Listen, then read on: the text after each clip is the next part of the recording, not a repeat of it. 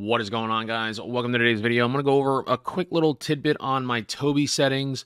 I use Tobii as a head tracker. I don't use it as the eye tracker. I kind of also broke the rules too because Tobii recommends that you guys put it on the bottom of the screen and mine is on the top of the screen.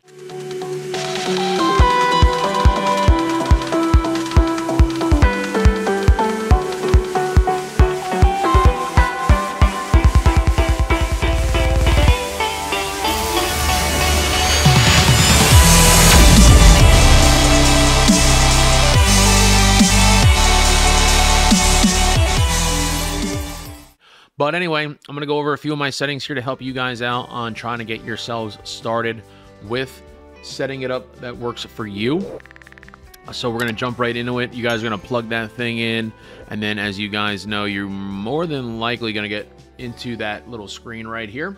I don't have the dim feature apparently. Okay. But anyway, you're going to do your calibration here and make sure you're all lined up. If you guys already have this, you guys pretty much know this already. I don't need to go over this. We need to go talk about American Truck Simulator and those settings in there. There is nothing to do here that is going to deal with American Truck Simulator. So we're going to minimize out of this and we're going to jump right into ATS. All right, guys. So we are in American Truck Simulator here. As you guys see, you're going to go to the options, controls, and you should be able now to have this check marked on. You are going to click configure. And you're going to check out my settings and hit the pause key so you guys can copy this down. If your extended view preset is not custom, as soon as you move one of these, it'll most likely go to custom. But I'm going to scroll down a little bit and you guys check out the settings, set them up your way there, kind of give you a base start. And then I'll go over what you would need to adjust for your left and rights and ups and downs. So now this is going to be for your head. I haven't really dabbled too much with the eyes. I do a lot of live streaming, as you guys may or may not know. So if I use my eyes when I'm looking to the left and right for the chat, the game would go crazy. So I literally just try to keep it down to using just my head tracking. But we're going to scroll on down here. Here's the gaze settings. Boom. Pause it if you need to. And the head track settings. And we'll scroll down a little more. And that's like your hotkeys and stuff like that. So I use my space bar and also my numpad plus is to pause it if I need to pause it.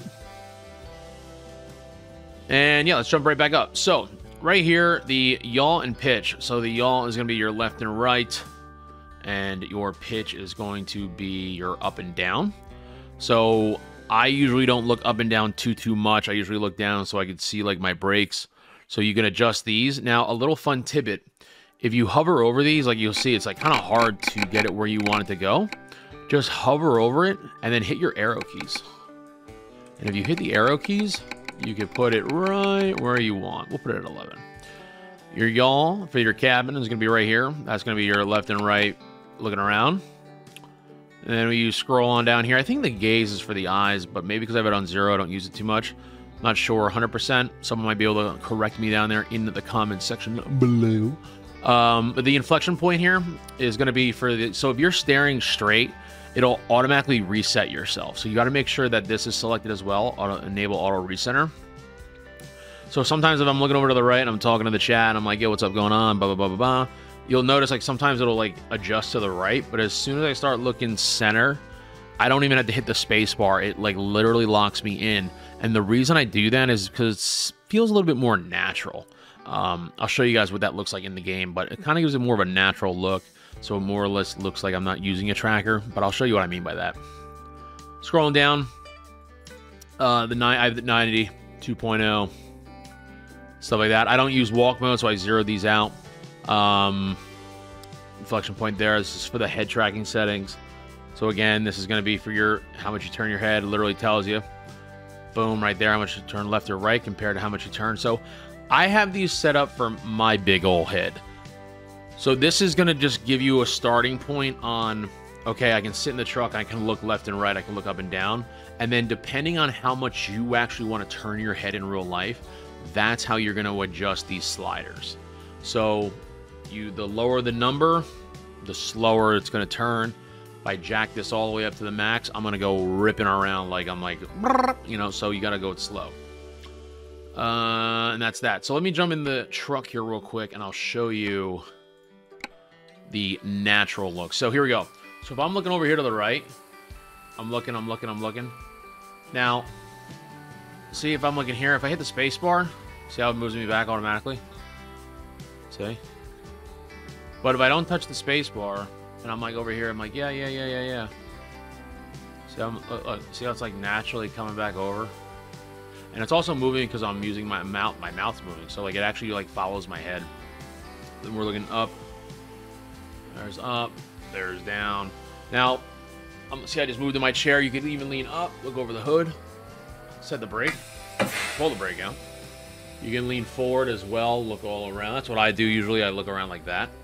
I don't usually look out the window too much, as you guys know. I usually try to like look up and around like that. Back. You guys can see a little bit of the bunk. But, yeah, I try to keep this... Oh, there's that.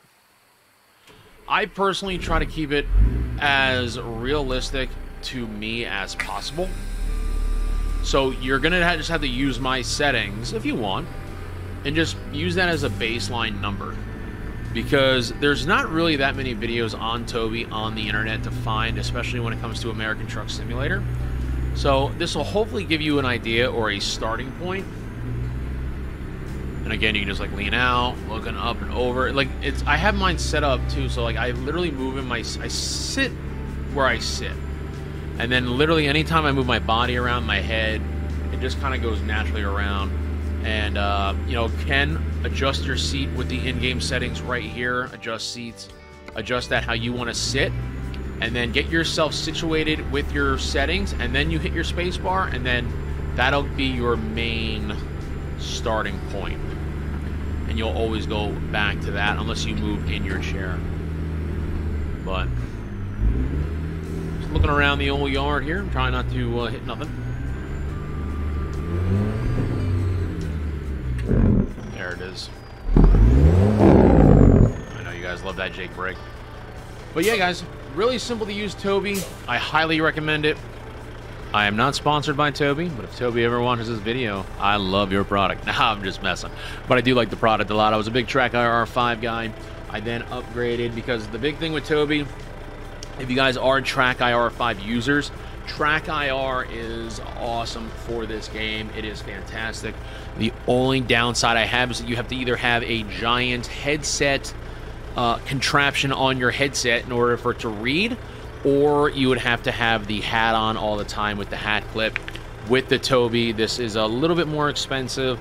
However, you are completely free of all of that. It literally just is like, you know, AI, man. It's like the future. It just reads your face, it reads your head. It's kind of creepy, but kind of cool.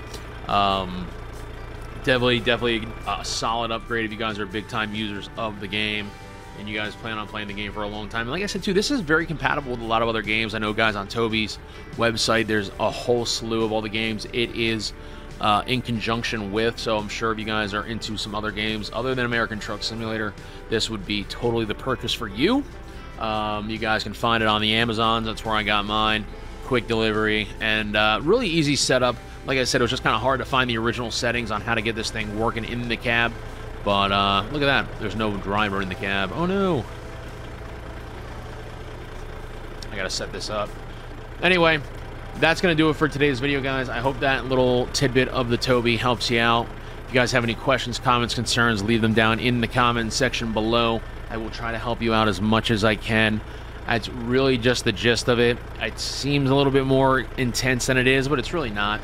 But just play around with those sliders. Get yourself in a nice, solid beginning spot. Play a little bit at a time, and you'll be looking left and right and up and down and trucking in no time. So thanks for tuning in, boys. Keep the hammer down. We will catch you in the next one.